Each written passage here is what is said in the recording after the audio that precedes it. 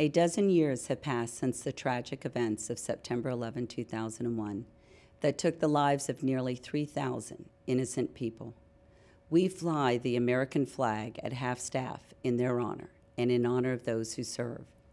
This day has been officially named Patriot Day, the National Day of Service and Remembrance. Since 9/11/2001, more than 1 million military members have served in our all-volunteer armed forces here in the United States and abroad and in the direct support of operations in Iraq and Afghanistan. As we observe Patriot Day 2013, we ask that you pay tribute to those who serve this great nation, honor those we lost since 2001, honor and continue to support those injured, and always remember those who continue to serve and protect our great nation. This day has special meaning for all Americans, but most especially for those who serve, have lost loved ones, or assisted in the rescue and recovery efforts at the Pentagon, New York City, and in Pennsylvania.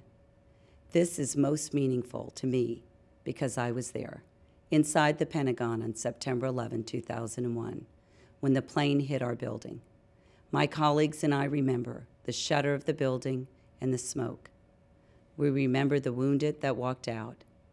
We remember the chaos amid the smoke.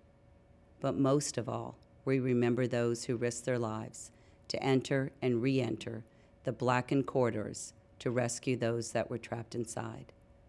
At a triage point outside the Pentagon, warriors and civilians used whatever means available to render comfort and to move the wounded to local hospitals after first aid was administered.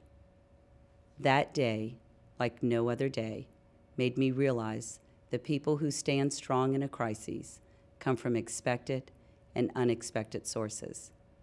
On that day, we were united in our response to those injured and killed and to their families in the aftermath.